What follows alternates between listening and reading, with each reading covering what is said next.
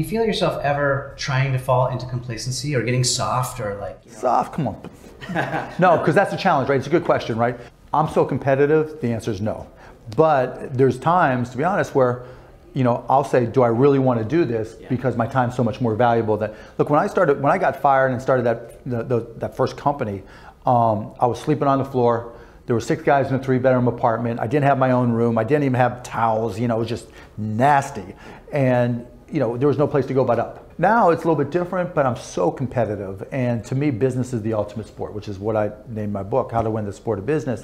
And that drives me, because whether I'm playing pickup, whether I'm playing, you know, kickball with my kids, or it's a company, I want to kick your ass.